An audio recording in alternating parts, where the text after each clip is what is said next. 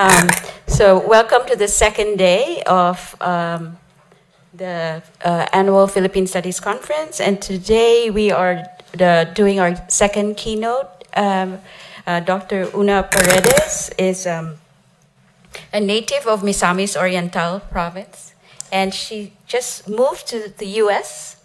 to take up move back to the U.S. to take up an assistant professorship at UCLA. With the Department of Asian Languages and Cultures. She's an anthropologist by training. Her field research focuses on Higaonon Lumads of northern Mindanao. So, welcome. She's Bisaya. Yeah. Can you hear me? Yeah. Gibasa lang man nimong description. Oh. Okay. Hi, good morning, everyone. I'm kind of hoping that you haven't completely sobered up from last night, so this might be a little more fun. So I wanted to begin by greeting you Madagwaya Adaw, which is a greeting from the Higaonon Lumad people with whom I do my research in northern Mindanao. I wanted to thank the organizers, especially Christina Juan and SOAS, for conducting this annual Philippine Studies Conference, and thanks especially for the memo to make sure the keynote speakers have the same haircut and glasses. So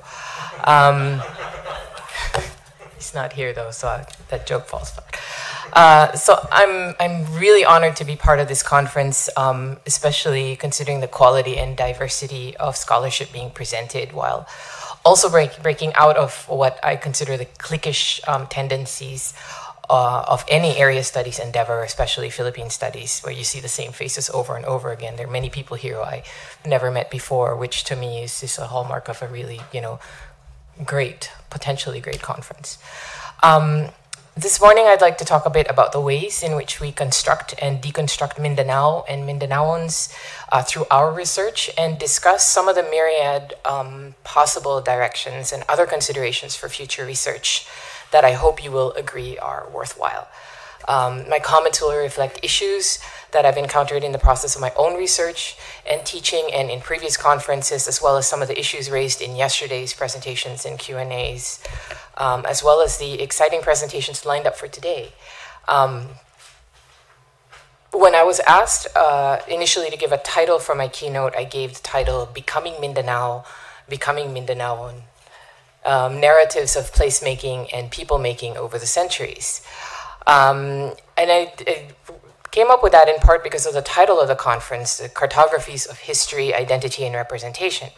In pluralizing cartographies, the conference title embodies a fundamental reality of historical, political, anthropological, and other types of academic research, not just on Mindanao, but on any place that there can be multiple ways of representing and interpreting something.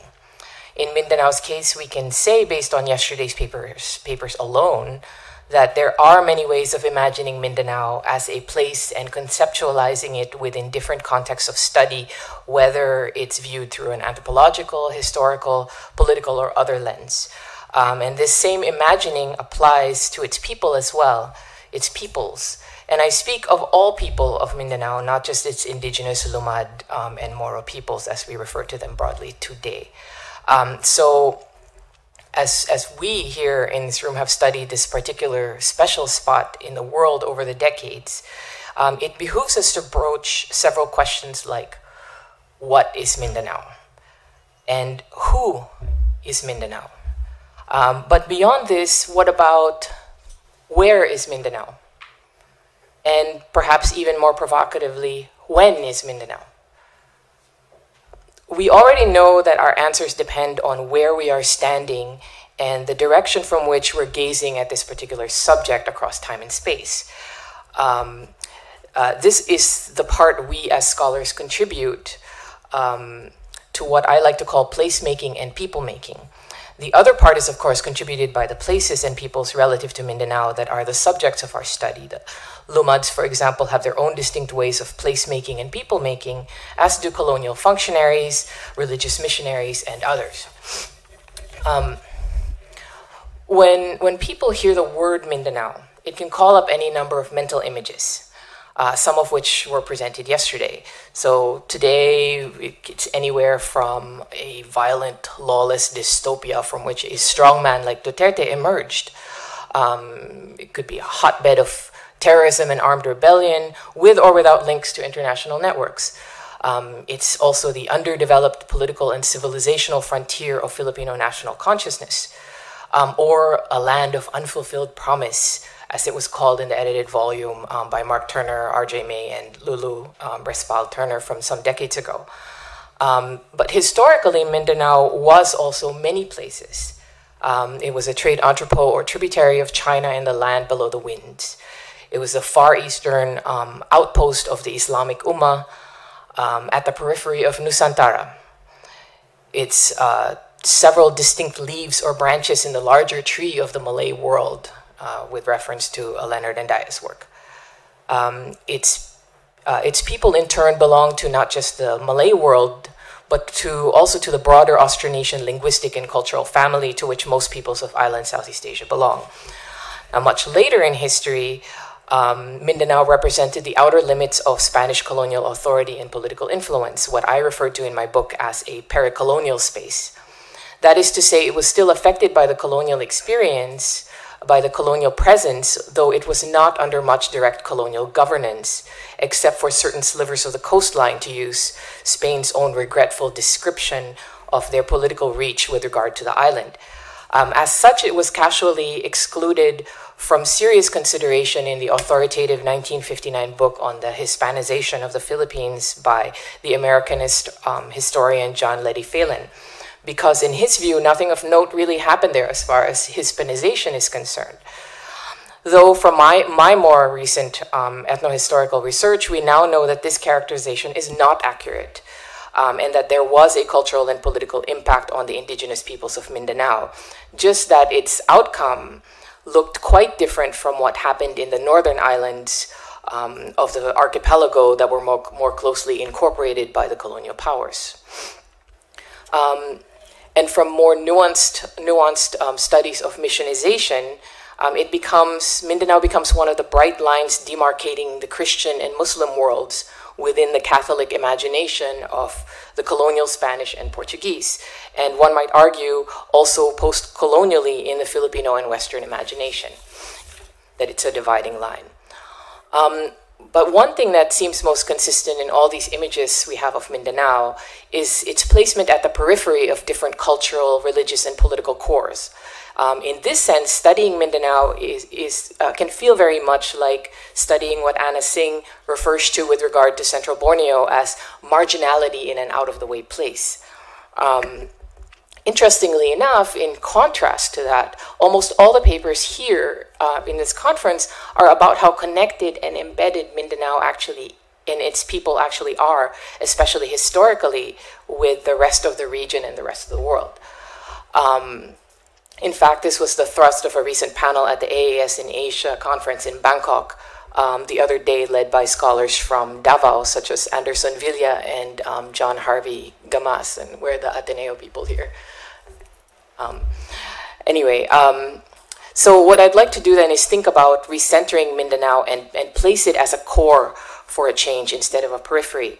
And there's much we can do here, because from where I stand, there's much more to Mindanao than most people currently imagine. And definitely much more than the vagaries of national and nationalist politics, of so-called Islamic terrorism and the illicit and illegal movement of guns, drugs, and people, and other sexy topics. Okay, so there's more. There's more. My concern here is in representing Mindanao more completely and more holistically in terms of dedicated academic scholarship. In large part, this is because I'm from there, and to me personally, it's the most beautiful, fascinating place in the world, warts and all. It's home to me, and it's the place where my heart always feels like returning to whenever I get sick and tired of this world, which lately is with Trump is, quite often. So one can say I take scholarship on Mindanao somewhat personally, and I don't want it misrepresented, romanticized, or dystopianized, at least not in terms of serious scholarship. Yesterday, the keynote showed that Mindanao cannot be seen in black and white terms, and that there are a lot of gray areas. And in fact, maybe all of it is gray. And that is a fair representation. It would be true of pretty much any place in the world, and not just Mindanao. And it's perhaps the essence of true scholarship to be able to portray the many different grays about a place, about a people, about a situation. But at the risk of going a bit overboard with the color spectrum metaphor here, I would argue that we can go further and study Mindanao in technicolor. Because in reality, acknowledging the nuances or gray areas of a thing is but the first step in producing solid, verifiable scholarship and achieving some form of empiricism. Seeing the grays is only the beginning, and I think we can definitely do more. So centering Mindanao, for me, is an argument for studying it as productively as possible in terms of scholarly output for individual scholars, but also in terms of groundbreaking scholarship. We cannot break new ground if we remain caught up in the same old arguments over and over with regard to Mindanao's place within the Philippines. We can break out of that and center Mindanao. And among the many contexts of when and where we could center Mindanao include centering it in pre-colonial or early modern Southeast Asia and the Malay world, and dispensing with the idea of the inevitability of the Philippines historically, okay? It was never inevitable that there would be a Philippines. And we could center it in the prehistoric Austronesian world, in the Islamic world, possibly even in the earlier Indian, Hindu-Buddhist world, and today in post-colonial Southeast Asia, of course, and in the Spanish colonial period and Christian missionization, which in my reckoning extends to the construction of Filipino national identity, its evolution up to today. And there's also much we could contribute when we center Mindanao in its own right within both Southeast Asian studies, where I come from, and Asian studies as distinct bodies of area scholarship, as well as within the disciplinary boundaries of social sciences and humanities and their respective theoretical frameworks on a global scale. We can globalize Mindanao very easily. Last but not least, we should also ask ourselves as scholars of the Philippines, whether it is most productive to study Mindanao within Philippine studies or outside of it. Personally, part of what appealed to me so strongly about this particular conference is that we could talk about Mindanao here largely free of the national and nationalist concerns of Philippine studies, which I think bog us down as Mindanao scholars. I've seen one too many conferences, been to one too many conferences where all the papers pertaining to Mindanao, despite being unrelated to each other, are stuffed into one, lumped together into a peripheral panel labeled something like Mindanao issues. While panel after panel of all sorts of papers on national politics are arrayed in the schedule. And I'm frankly tired of that. I think it's unproductive for us who study Mindanao. In terms of possible narratives, since that's the title of my keynote, there are also multiple perspectives and positionalities to consider here, as well as the interactions over time between these various perspectives and positionalities. For example, we have those we call Lumads today, and they're maps of Mindanao, since we're talking cartographies here, right? Their maps of Mindanao consist of rivers of history, as I like to call it. They have place-linked genealogies, oral histories of colonial contact, experiences of post-colonial incursion, and shared expressions of political resistance today through environmentalism, indigeneity, and the active assertion of Filipino citizenship. And this is the population I study, and I can talk more about this if anyone is interested. I could talk for hours about this. For those we now call Moros, including those who do not wish to be labeled Moros, they have comparable histories of early forms of statehood, international relations, conquest both as conquerors and conquered, different fights over sovereignty and autonomy, and their modern struggle over identity and citizenship as well. And this includes those with a strong Muslim identity, as well as those Moro groups who are based in, for example, maritime environments and don't strongly identify as Muslims. You also have other Filipinos, you have settlers, both early and more recent, including those who now regard themselves as Mindanaoan, even though their ancestors might not be indigenous to Mindanao. You also have the foreigners who have visited or migrated to Mindanao over the centuries: Chinese, Japanese, Americans, Spaniards, various missionaries, Indonesians, Arabs. I hear that Indians are the largest immigrant population in Davao City today. What does their narrative of Mindanao look like? What will it look like 50 years from now?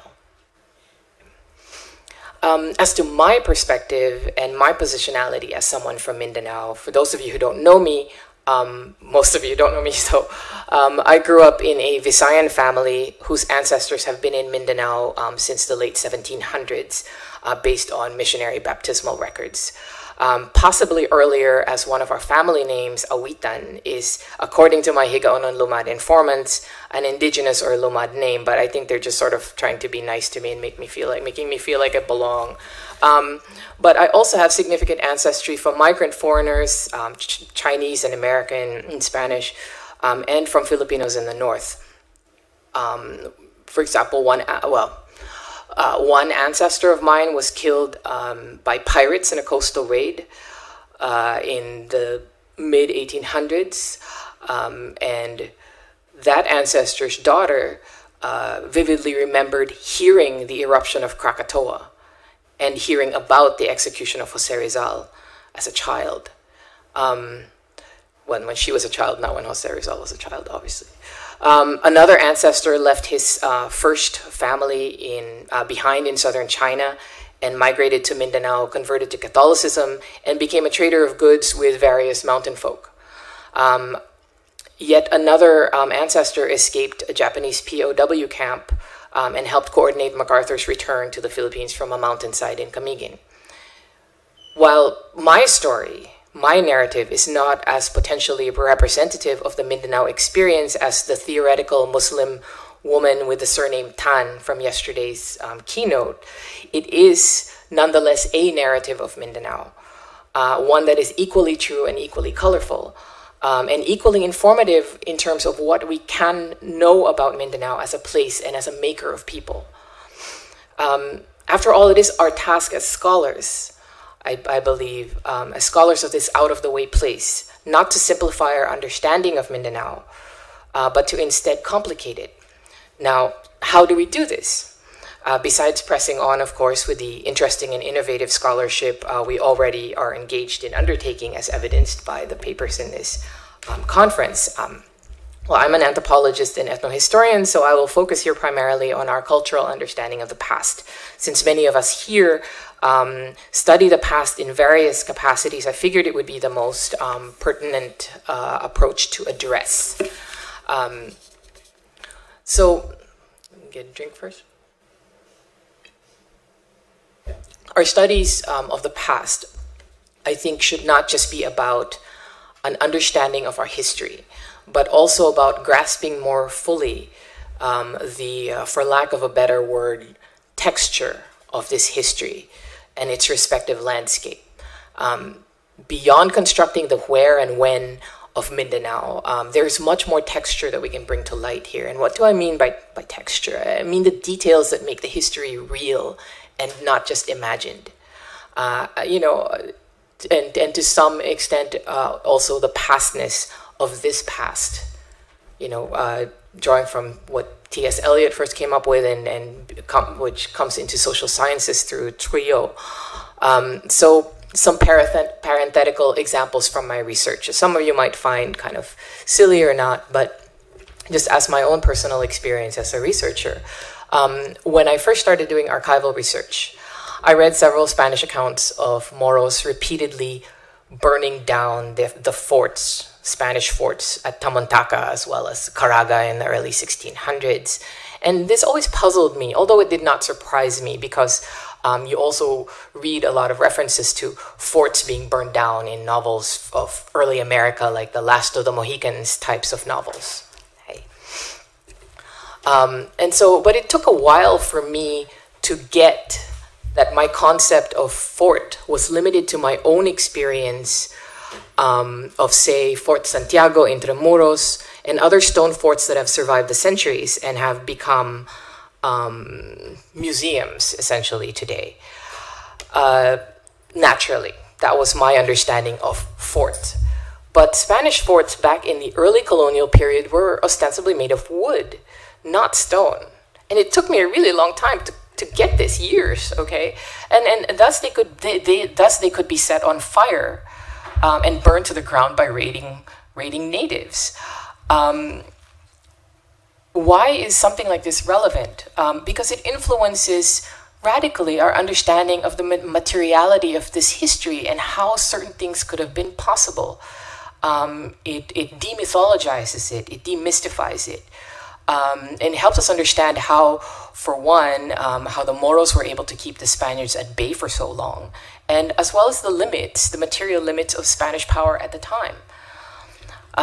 In another example, I mean, you have also the landscape of interaction in both coastal and interior areas of Mindanao that for centuries did not correspond in any way to the current transportation infrastructure that structures our experience of Mindanao today. It becomes crucial to understand this historical landscape in order for us to understand how, for example, Lumad populations in the interiors of Agusan, Misamis, and Caraga were subject to the influence and political control of Magindanaos and Maranaos and not the coastal Spaniards. When, if you look at the map of Mindanao today, it seems impossible to imagine how a raiding party from Maguindanao or even Lanao could be a realistic war threat when it seems like it would surely take days to get from the western half of Mindanao to the eastern half, crossing all those mountains. But not back then, as Lanao is, I mean, it learned from field research, just a few hours brisk hike to Cagayan in Misamis through the interior. And somebody coming from Caraga could cross into the interior and make it all the way to Lanao. So, you know, there's that. We think of Lumads today as being upland peoples, but some of their oral histories are about their migration from the coastal areas, which again changes radically our understanding of these peoples.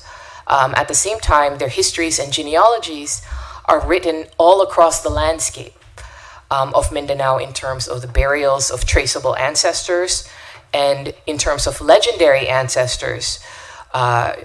This history is traced across the landscape in the mountains from which these ancestors emerged and into which they were raptured into the heavens. Speaking of legendary ancestors, there are references in Higaonon and Manobo oral traditions of what they describe as upturned saucers called the salimbal in Higaonon narratives that some ancestors used for travel. In some cases, they traveled to Manila on these upturned saucers or shields. In some cases, they traveled to heaven in these legendary, the legendary ancestors did.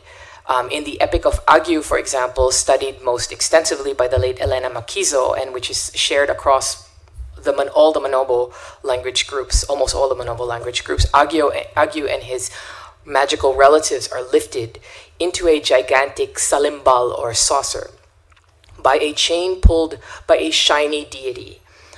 Now, lest you start thinking of spaceships and flying saucers here, this is likely what a Spanish ship on the northern coast of Mindanao would have looked like to a Higaonon or Manobo viewing it from the mountains at a great distance.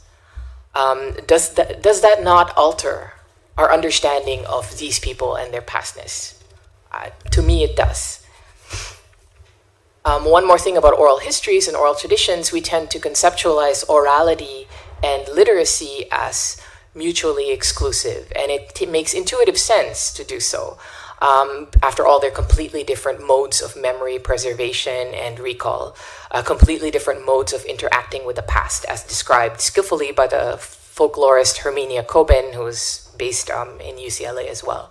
But we know from fleeting mentions of Spanish accounts of the Caraga Revolt in 1631, as well as from fleeting references in oral traditions, that they have references to books and writing, and that the presence of of orality in a culture does not preclude the presence of literacy in a culture.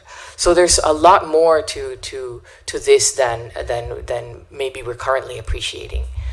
Such details may seem quaint, but to me they add more than just nuance to our understanding of the past.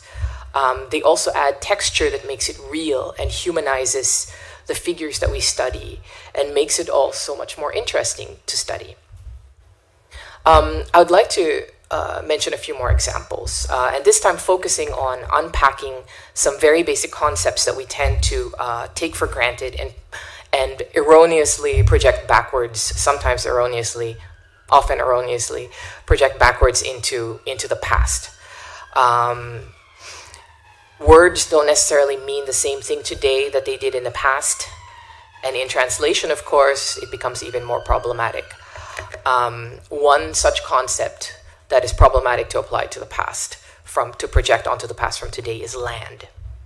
When we study Mindanao, land is, of course, a major issue in Mindanao. So again, with reference to Lumads that I study, despite the territorial autonomy that's sought by indigenous peoples with current legislation, and I am referring specifically to the IPRA legislation on ancestral domains, those laws, their sense of place and territory, and more specifically, their sense of belonging and identity that links up to these places, can be more accurately traced along river systems and actually radiates out from these rivers, rather than in terms of bounded plots of land as land tenure is conceptualized and enforced today. Okay, so that's true not only of these culture groups today, although they're forced to reckon with the Philippine system of land titling, of course, but also how territoriality and how belonging and identity was reckoned in the past. So another problematic concept related, of course, is identity or ethnicity. As evidenced in some of the comments yesterday, we know that identity and ethnicity can be highly problematic to apply. I mean, the modern ideas that we have about ethnicity and identity can be highly problematic to apply to the past. When we try to apply these modern ideas, including the modern ethnic groupings and categories to past populations, they don't necessarily harmonize or match up. How people in Mindanao reckoned identity in the past, as well as how people in Southeast Asia, wider Southeast Asia, reckoned identity in the past, was quite different to the essentialist manner in which we tend to reckon it in the modern Western context. It was more flexible than it is in the present, where in the present, if you are, for example, a Bisaya or a Bagobo, that's not only who you are, but it's also who your ancestors had to have been, as well as who your descendants will be. Okay? Whereas in the past, there was more room for performative and locative constructions of identity and ethnicity, including the absorption of captives into new ethnic groups, and the existence of populations that, for example, had a cultural and political affinity with the Moros, and were even identified by Spaniards as Moros, but who did not identify as Muslim, like the Caragas of the early colonial period. We also have concepts of leadership that can be highly problematic. I'm currently studying the evolution of datuship over time among Higaonon Lumads, and one thing that definitely stands out is that the English translation of the term datu into chief or chieftain does not correspond in any way to the indigenous concept of datuship, or to mainstream Filipino notions of legitimate political authority for that matter. And again, I can talk at length about this topic if anybody's interested. We have borders and boundaries that are also problematic in terms of how we understand the illicit movement of people and goods in the present. One of my recent PhD students at my former department at the National University of Singapore, Vilashini Sumaya, she's Malaysian from Sabah. She studied what she calls irregular migrants from Mindanao and Sulu, who are routinely and repeatedly detained and deported over and over again for violating Malaysian borders as they travel to Sabah. And individuals such as this travel to Sabah multiple times over a lifetime. It's been a major security issue for Malaysia, to say the least. However, what she found was that these migrants did not consider themselves to be transgressive in any way. To them, they're not violating any borders or international boundaries. To them, their place of belonging was the water and has always been the water. And in other words, and to the title of Vila Sumaya's dissertation was "The Sea is Their Country." And they, in fact, consider themselves as indigenous to Sabah and the surrounding waters. It is their homeland. As such, they are compelled, in terms of culture and identity, to keep going home, to keep trying to go home. And in their view, it is Malaysia that is transgressive with its artificial modern borders. So you have here as well an eye-opening example of indigeneity vis-a-vis an entity, the sea, that probably none of us would associate with the idea of ancestral land. Okay, so there's that as well. We have maritime communities are just hardly explored in their proper context in academia to date. And this idea of the boundaries and borders, it also relates in a way to the phenomenon of smuggling, which was mentioned yesterday several times. You know, the movement of goods across borders illegally, illicitly. Because, well, okay, ask yourself this, because if this is how some people view the sea and international borders, what does this mean for our understanding of why people do what they do? Just because acts may seem transgressive or dangerous or irrational to us, or illegal to us in modern times, it does not follow that the people performing these acts are being lawless or irrational or illicit even. And last but not least, a word about religion in both Christianity and Islam, broadly construed. In a lot of references to such religions as practiced in Mindanao, just over the years I've heard and read, both in the past and in the present, there's been a tendency to label them as syncretistic because their practice does not necessarily resemble or match the hegemonic European or Arabic practices of these religions.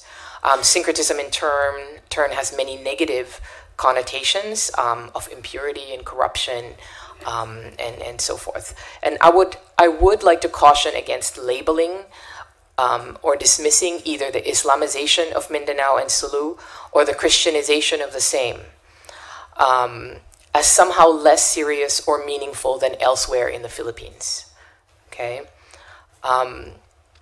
Or the region or the world. As I've found in my research on Christian missionization and conversion among Lumads, as well as the work of others on Islam in the southern Philippines, just because the end result does not look like what you expect or resemble their mainstream forms, it does not follow that these terms of religiosity should be subject to more questioning or doubt than that of any other population. Again, as with other concepts, the indigenous understanding of their own religious identity and practices should be privileged over the external, supposedly objective understanding of the same. And when we center our research in terms of Mindanao, when we center Mindanao and the people of Mindanao, okay, this is the one of the ways in which we can appreciate it, by not talking about how, well, transgressive these people are, but treating them as legitimate, treating their practices as legitimate, trying to understand and portray their practices and their cultures as they understand it, okay? As they understand those practices and cultures.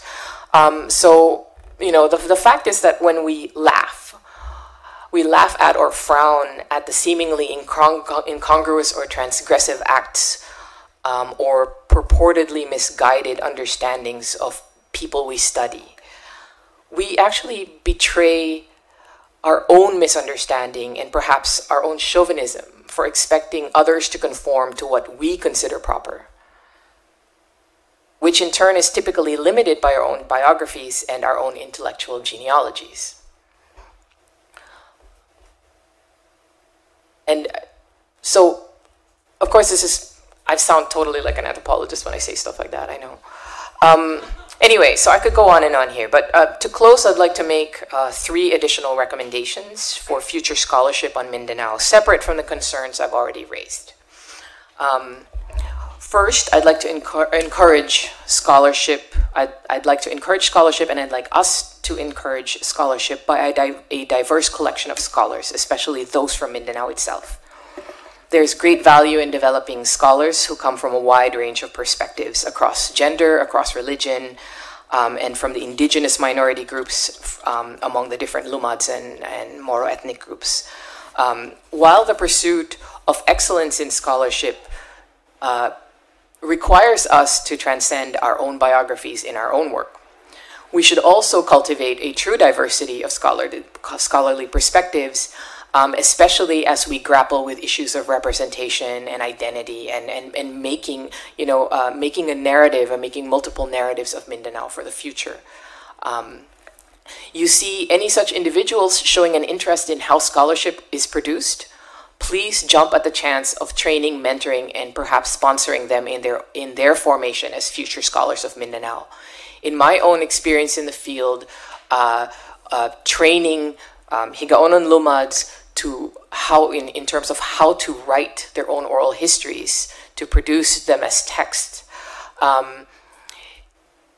It's so fascinating. I can talk about this at length as well, because what they're producing now goes beyond what I ever could have conceptualized in terms of what these oral traditions, the forms that these oral traditions could take, and how they could do it, and how they could actually transfer them from oral forms to literate forms. Anyway, so I could go on and on about that. It's very exciting for me personally, and so I'd really encourage you, even the people who you'd never think, like an illiterate elder of an indigenous group, is totally capable of PhD level discourse and discussion about epistemology and the production of knowledge. And this has taught me a lot and helped me grow as a scholar as well. So, and second, I would like to caution all of us against politicizing our own work or embedding too much political ideology in our research. Okay. And this is not about disregarding our own deeply held religious beliefs or moral convictions as individuals, but a caution against imposing our own political agendas on the people we work with, who may very well have their own ideas and their own needs that we might not even be able to fathom.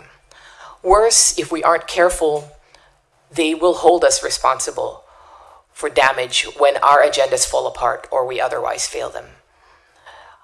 This is a perpetual complaint among the Lumad communities I've been in, not because of me, but they've had years and years of experiences with scholars, both scholars and NGO types who do scholarly work, to come in and do studies and collect data, cultural data, and then abandon them or otherwise don't fulfill the promises that they've made.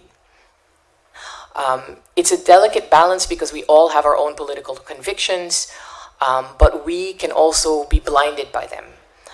Prioritizing informed consent and fulfilling our ethical obligations to our informants, as well as privileging the political concerns of these communities that we study rather than our own. Okay? Together, they allow us to avoid unintended damage while at the same time doing good, solid scholarship that will be meaningful and relevant to those communities. Finally, recalling a very important point made by Brother Carl Gaspar yesterday morning about making our work accessible to not just other scholars, but specifically to local scholars based in Mindanao. I would like to echo this, and I would like to especially encourage all of us to make sure we return our scholarship to our communities, to the communities that helped us produce this scholarship. Of course, this is more relevant to anthropologists than historians, but there are historians who work with living populations as well. So, these are communities that helped us produce our scholarship, and we can think of this as a reimbursement for the great contribution they are making to our individual careers. That's how I've always seen it. Without these communities, without these informants, without the time that they spend with us, and the extent to which they tolerate our presence in their communities, we would not be able to produce the work. We would not have a livelihood. We would be nothing. Okay? We would be nothing. So for those who don't work with living populations, there are so many ways to make our work accessible, as Elsa and I were talking about yesterday. And I think we should probably talk about this at length. I would like to make a push for providing accessibility to local Mindanao-based scholars, but not only to them, not only to the local scholars we know, but also to emerging scholars, and even proto-scholars in high school or early in college. Every now and then I get inquiries from such kids through my academia.edu webpage, or somebody contacts me randomly on my university email, asking about this and that, if whether I have any sources, whether I have any references, can I get a copy of my book and that kind of thing, or articles. And I always accommodate these requests. And I try to encourage them in their research, because you never know where the next groundbreaking ideas will come from. Okay? And you never know what scholarship this could lead to, in the future. So all of these are pathways to centering Mindanao and Mindanaoans in terms of future scholarship. And so I'd like to end abruptly here, and maybe just sort of hope that you have questions. I'll end it the Higaonon way, which they just say, yanda, that's it. So anyway, I hope you have questions.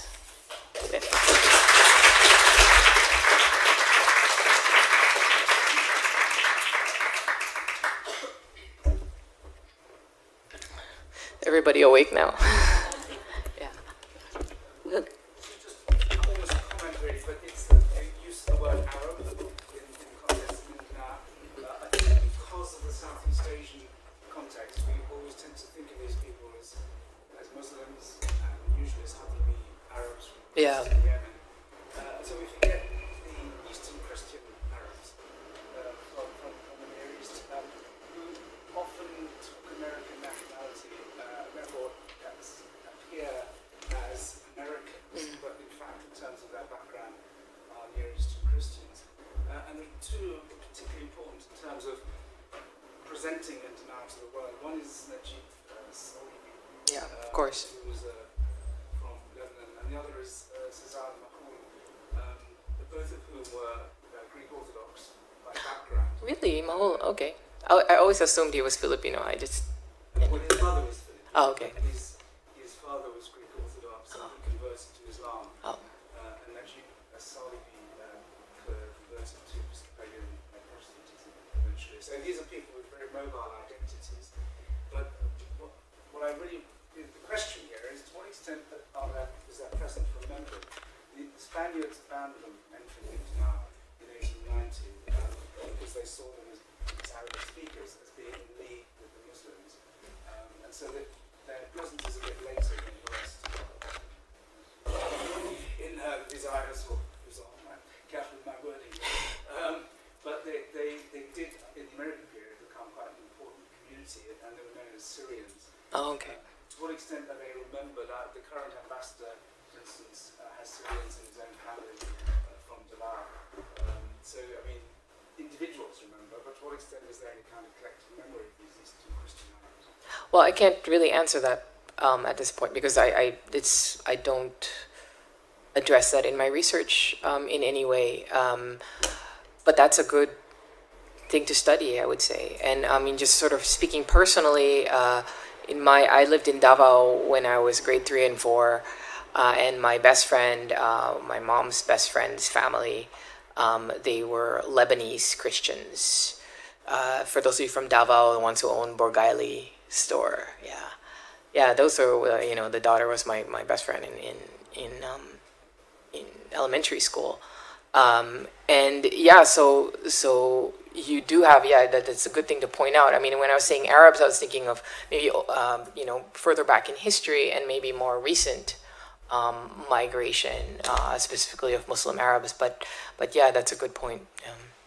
There are many narratives of Mindanao from different perspectives, I guess, is really the bottom line here. Yes, Georgie. Thanks very much for the presentation. And my question is very straight to the point. I mean, if Datu does not feel chief to be one of the culture, what does it actually mean, and what is Okay, well, thanks for lobbing that softball at me. Yeah, no, it's something I'm still grappling to understand. Basically, it's translated, Datu is just translated into the English term chieftain. But the problem lies in how we then use the English term and all the connotations of the English term chieftain from the Western context and apply it to the Lumad context. And so you don't have a kind of a centralized power with Higaonon Datus. You have an idea of political authority, a legitimate political authority that aims for the dispersion of power rather than the centralization of power. And so this is something I'm trying to work on and then hopefully produce a book in a couple of years. But I have an article, a chapter in an edited volume on, I can't even remember what it's called. It's in the description. It's called Custom and Citizenship in the Philippine Uplands. A title I did not come. The title of the book? The title of the book is something about... Custom and Citizenship in the Philippine Islands. Yeah, the title... Citizenship and Democratization in Post-Colonial Southeast Asia. Yeah. It's a journal. Yeah. No, it's a book. It's a Brill. It's a Brill book. 2016. So I kind of outline there what I know so far. But yeah, it's basically about the dispersion of power. And so in any given community, like the main community that I've been going back to for the last 2.5 decades, they have, in any community, you don't have just one datu. You have multiple datus. And you really have a sort of representation of different families and different family lines. And you have ideas that are very Austronesian that you find all over, including in East Timor and elsewhere in island Southeast Asia, of first families, founding families. And so from those families who seek to exercise authority or take a leadership role then become datus or bais, the women, the female leaders. And you don't really have like a one central chieftain like you do in other in other contexts where you use the word chieftain. And so one way in which that's really interesting in terms of this sort of mismatch is when you have the Philippine government telling these communities you have to create a tribal council and you elect a chieftain and and other officers of the tribal council. This is the form that the government thinks should apply to these indigenous communities based on a very kind of westernized understanding of tribal peoples and chieftains. And so what happens then in these communities, in many Lumad communities now, is they have the datus, and then they will pick one or two people to become what they call the siptin. Okay, they use their pronunciation of the English term chieftain. They say, oh, this is we have a siptin. These are the datus, but we have a siptin. And the siptin is the one who interacts with the government because the other guys don't want to. Okay, but that's not necessarily the person who leads the community. It's just the person who's on paper as the head of the tribal council. They use the English word siptin. Okay, and then the person who manages the ancestral domain, who's in charge administratively, is the chairman, or what they call the sirman. These are not indigenous concepts or terms.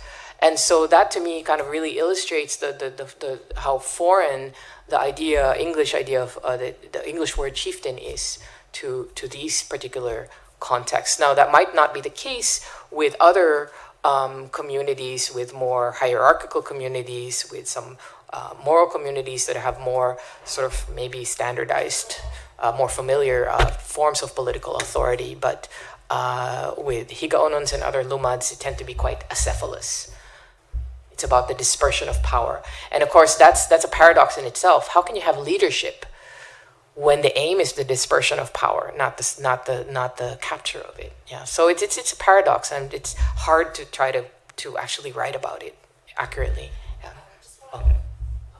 Go ahead. So does it affect community, or how does it affect community if they are forced to sift in? Does it change their outlook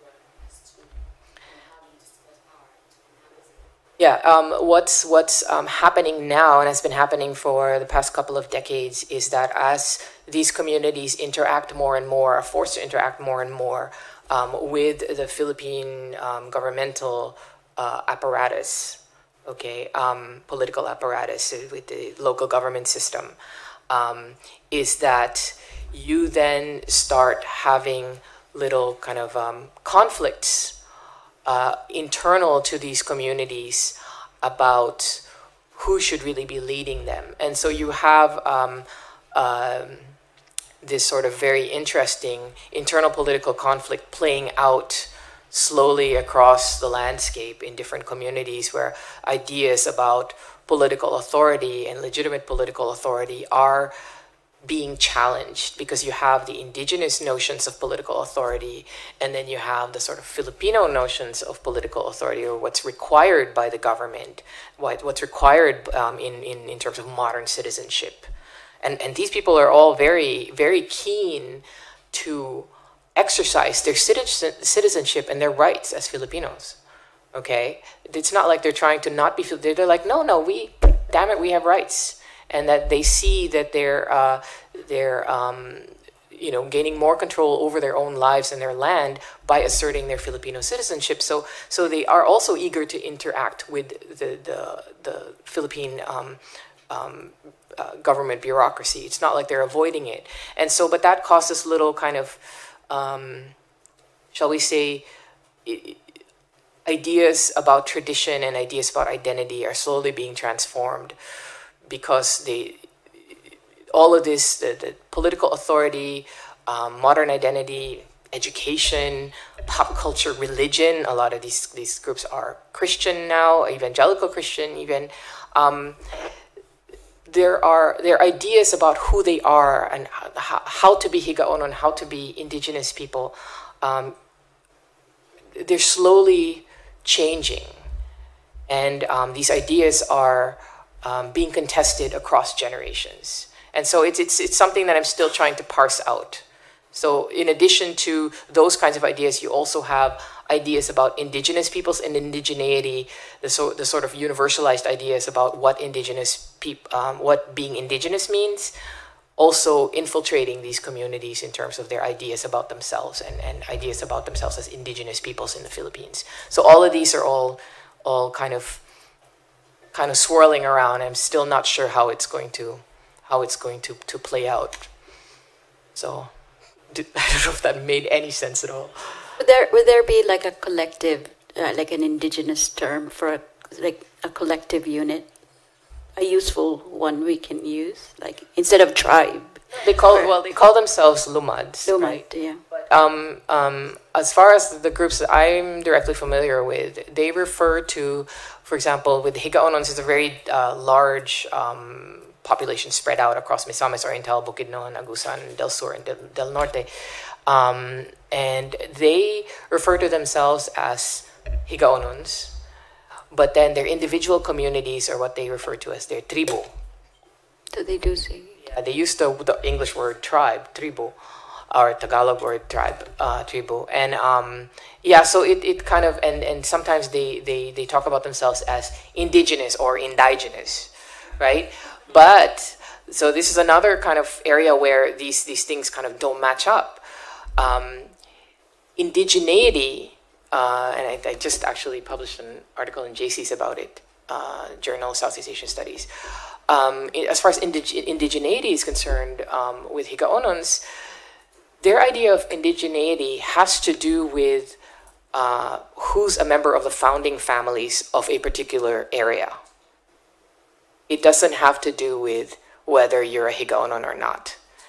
And so indigeneity is specific to particular communities, not to the tribe as a whole. So if somebody who's a Visayan moves to a particular community, they have to get the permission of the Ininay Daw Inamay, okay, the founding families. If a Higaonon from another community wishes to move to that area, they must also get the permission of the Ininay Daw Inamay. And even though a Higaonon person and a Visayan person are quite different to us, okay, one being a member of an indigenous group, another being a settler, okay, You could even have like an American, for example, okay, coming in and seeking permission to stay in that territory, seek permission from the founding families. But to the founding families, all those people are the same. They are not indigenous to their land. Only the founding families are indigenous. So you have this sort of really different idea about indigeneity as well that clashes with the sort of more universal national ideas about, you know, what's legal definitions of indigenous peoples. So yeah, so there's a lot of stuff going on. And by privileging how people actually understand these things, I think we can, you know, there's so much more we can get out of in terms of studying Mindanao. Sorry. I like the starting point of your keynote. Oh, about the hair? Yeah. Oh. About what is Mindanao, why is Oh. Mindanao? So with regard to this, I would like to ask, what is Mindanao violent? Or is this violence the lens that the outsider is using in looking at Mindanao? Is this violence a result of the defense of Mindanao against the subjugation or domination of, let's say, of the Philippines itself? Okay. Because of we always say that Mindanao is violent, do not go to Mindanao and such. But whose perspective is that? Personally, I feel more afraid of violence when I'm in Manila. I always feel like I'm going to get robbed or attacked or something. Mindanao, you can walk around, for me at least, you know, in the sort of so-called rough areas. Yeah, it depends on your perspective. I would say that, just as a personal opinion, based on my own experience, Mindanao is no more violent than the rest of the Philippines. I think that maybe the Philippines could be considered a violent place, but again, it depends on where you're standing and what time period you're talking about, what population you're with, and all of that stuff. It's hard to answer that question in an objective manner, I think. There are many different kinds of violence, and what kind of violence are we fearing here? There's violence that we perhaps consider legitimate and don't have a problem with, and there's violence that we consider illegitimate and have a problem with. With regard to, for example, the extrajudicial killings, now that everybody's all agog about, from the perspective of the upland communities that I've studied, they don't have a problem with it. You know why? Because from their perspective, we have been getting killed and attacked over the decades, and no one said anything about it. No one tried to stop it. We went to the Human Rights Commission, and we were told, no, you go to the police. And they're like, well, it's the police that's doing it to us. That's not a human rights issue. So to them, it's like, well, finally, the drug dealers are getting, I mean, of course, if you kind of dig deeper, they are aware that there are problems with it, They're not stupid, okay? They can be deep thinkers just like the rest of us. But for them, they have had a problem with violence against their communities for many decades, and no one, in terms of in terms of people in Manila or journalists, there's journalists in Mindanao who who wrote about it and raised questions about it and tried to sound the alarm. But as far as people in Manila, for example, or the international press, nobody gave a damn about them. And so to them, it's like, no, actually now, no one's getting killed in their communities. Okay? No one's getting killed in their communities now, as far as the people that I have directly worked with. But in the past, there would always be these stories. Oh, did you see who got, the son of this guy got murdered, by somebody driving by in a motorcycle and all that. And you could argue with them extensively about how this is a problematic human rights issue, extrajudicial killing is wrong.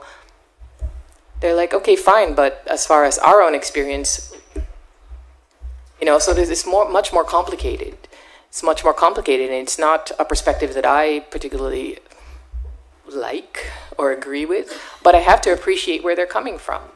Yeah, so for them, since Duterte and martial law in Mindanao, Mindanao has become a less violent place for them. But from the outside perspective, Mindanao is, you know, maybe even more violent. So it just depends on where you're coming from.